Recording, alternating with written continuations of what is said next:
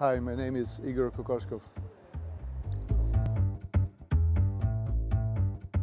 Yes, I mean, we don't have to waste our time talking about Željko Obradović and how successful coach he is and he was. I think Obradović left really big marks and wrote his, this chapter when he was coaching here in Fenerbahçe was written by with a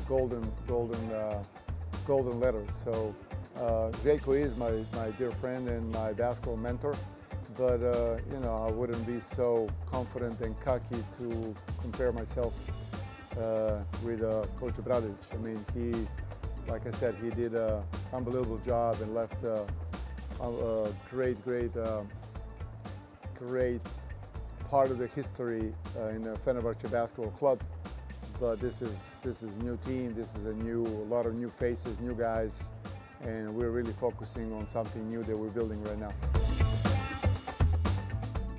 I mean, thanks for reminding me how old I am, and I'm being in this business for a long time. It's hard to tell which one is in our philosophy, our mantra is the most important game of our lives is always the next one. So that's the curse of this job and this business, that you're never satisfied, you're never pleased, you always move to the next one. And I just wish that someday when I'm retired that I can look at these moments and these games and these seasons as a great memories. And I think that it's very important that once when you leave organization, leave the teams, that people remember that you tried and you did something special for them. That's impossible.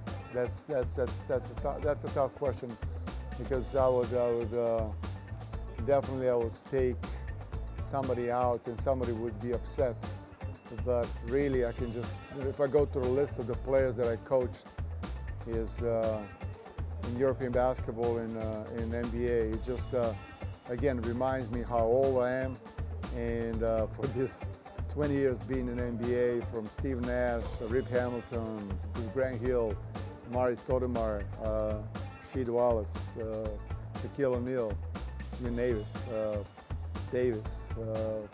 It's really, I can go on and on, even in the European basketball, being with the national team, and now Luka Doncic, Goran Dragic, Bodiroga, Željko Rebrac, like name it. I'm really, this question just reminds me, just for a moment, just remind me how old I am and how that I've been in this business too long.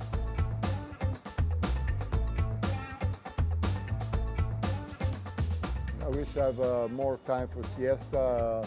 I wish I have more time for a hobby. Unfortunately, I don't, and because even when it's off season in the last 14 years in coaching NBA, I've been during the summer I was coaching national teams, so my season was really 11 months, and that's my goal. My goal is to have more siesta time, more time for myself.